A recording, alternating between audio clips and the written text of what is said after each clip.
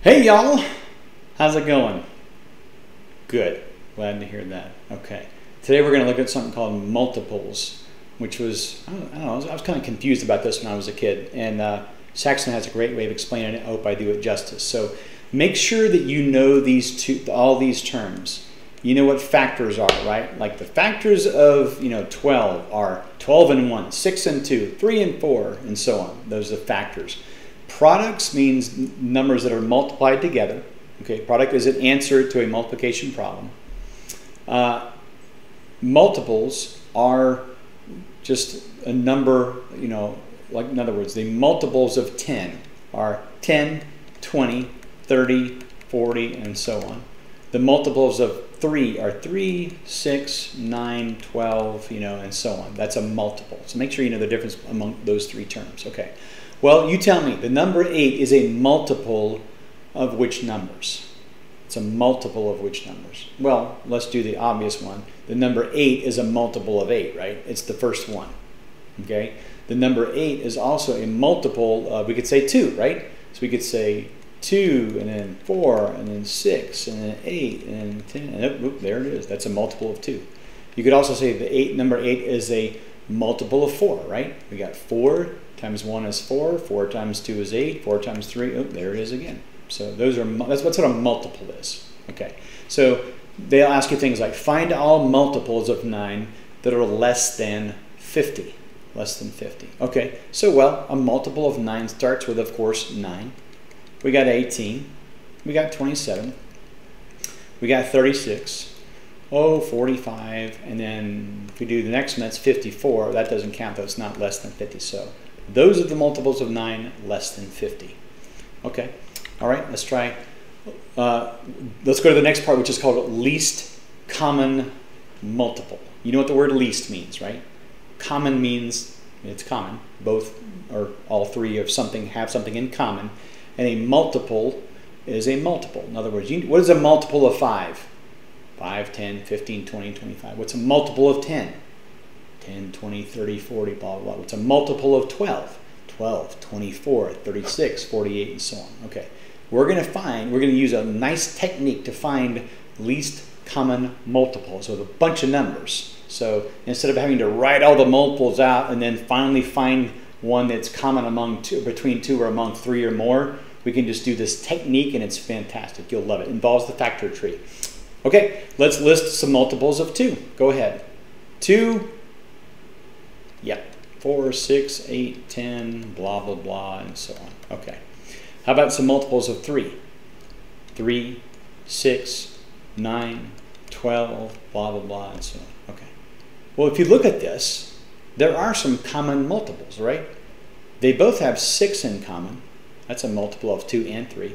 And they both have 12 in common, right? That's also a multiple of 2 and 3. Okay. So sometimes we're going to want to find the least common multiple. That's helpful in fractions and in doing some things in algebra. So this is a technique that we're going to use. So here is how we do it. Now watch how this happens and make sure you copy this down. They'll say find the LCM of 30 and 45. Now let's stop for a second. A multiple of 30 is something like 30, 60, 90, 120, 150, 180, and all that kind of thing. The multiple of 45 is like 45 times 1, 45 times 2, 45 times 3, 45, and on and on. What we want to find is the least common between those two. We'll use the factor tree. Watch how this works. This is really neat. In fact, just go ahead and pause it and do factor trees right now of 30 and 45, and then just circle the prime numbers and stop and then come back. Okay, well, if you did 30, you probably got something like 3 and 10, and then that's going to be 2 and 5. Okay. All right, 45, you had, let's say, 9 and 5. That's a prime, and then 3 and 3. Now, to find an LCM, this is what you want to do. Make sure you write this down or remember it or something. Okay, what you want to do is choose the most of each prime factor. And choose which one of these, and sometimes you'll have 3 of these. They'll say find the LCM of these 3 numbers. choose the most of each one. Like you choose the one that has the most 2's, then choose the one that has the most 3's, then choose the one that has the most 5's. If it's a tie, just choose the one that they both have. Okay, so let's start with 2's first. Which one has more 2's? Okay, yeah. This one has a 2, that one has no 2's, so we have to choose this too, all right? Which one has more 3's? There's a 3. Oh, but there are a couple of 3's there. So we're going to go 3 times 3. You can go ahead and put 9 if you want to, or you can just say 3 times 3, whatever. Which has the more 5's? They both have 1 5, right? So let's just include the 1 5. Okay. So we can do this in any order you want. So we can go 2 times 5 is 10. 10 times 9 is 90. And that is our answer. Now the reason that is our answer, let me make sure you understand this. If you write the multiples of 30, you got 30, 60, 90, 120, 150, 180, blah, blah, blah, okay? If you do 45, that's 45 times 1, 45 times 2, 45 times 3, 45 times 4, you can just keep going, okay? You might go, oh, wait a minute, look, there's 180, that's common. Yeah, but it's not the least common. Look at this. That's the least common multiple. You don't have to do this junk. All you need to do is do it this way, and it gives you the LCM right there in front of your face. All you need to do is find the most of each number. You'll have 2's, 3's, 5's, 7's, 11's, and all kinds of things. And there you go. That's it. Okay. So here's another one. Whew, there's 3 of them now. Find the LCM of 24, 55, and 80. In other words, think about this for a second. Don't do this yet. You don't have to do this, but imagine all the multiples of 24 strung along in this long line.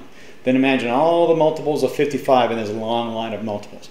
Then imagine doing all the multiples of 80, 80, 160, 240, 320, and then kind of looking among all 3 of these and finding the smallest one that's in all of them. Would you like to do that? No, I'd rather pull on my toenails with pliers. Okay, forget it. So let's just do the factor trees. So go ahead and pause this and do factor trees of all 3 of those. Go ahead and pause and unpause when you're done. Okay, for 24, I'm just going to go ahead and write the prime because I know these. Okay, for 24, it'll be 2 times 2 times 2 times 3. That's 24. For 55, it's a piece of cake. We all know that. That's going to be 5 times 11. Those are both primes.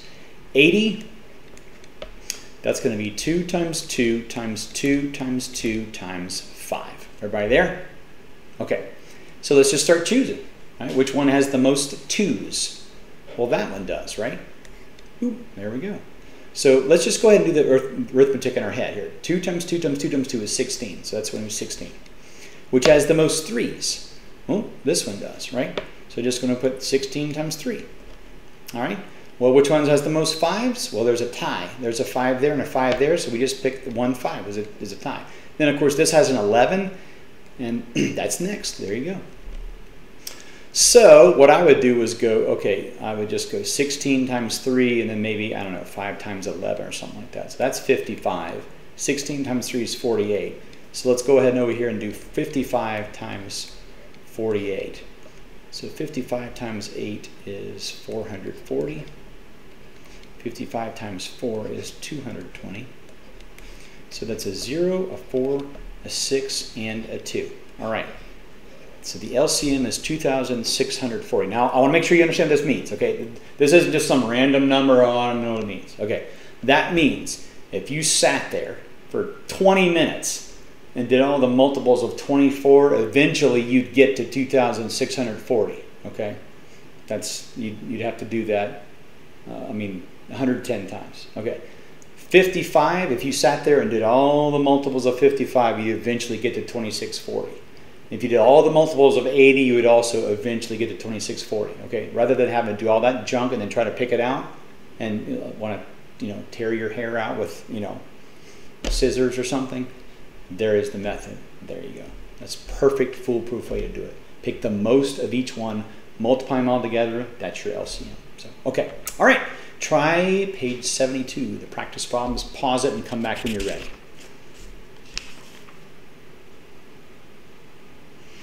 Okay, well, multiples of 7 that are less than 56 will be 7, 14, 21, 28, 35, 42, and 49. You don't include 56 because 56 is not less than 56. Okay, so B, all multiples of 6 that are greater than 29, also less than 50.